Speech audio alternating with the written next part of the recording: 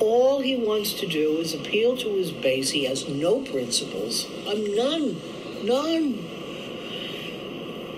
And his base, I mean, my God, if you were a religious person, you want to help people.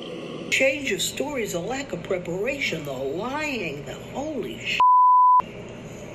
But he's appealing to the base, what they're doing with the kids at the border. And he said, "Did you watch Fox News?" I said, "No."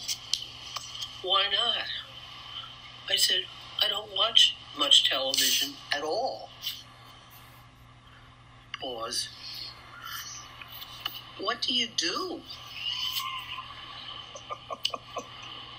"I read."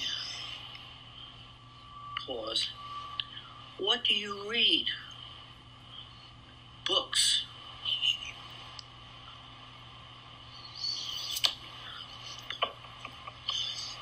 "You don't watch Fox?" I said that to him about 6 months ago. I said, "Get rid of Twitter. Stop this." He literally can't help himself. He can't. It begs the question, like, what exactly has he accomplished on his own? I don't know. Nothing. Well, I think is the answer. 5 bankruptcies. Good point. He did accomplish those all by himself. Yes, he did. Yes, he did. That is very true.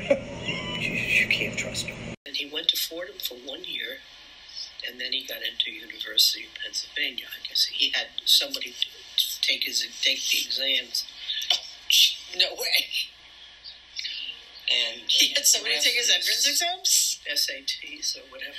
Yeah. Oh, Jesus. You're kidding. That's what I believe. I even remember the name.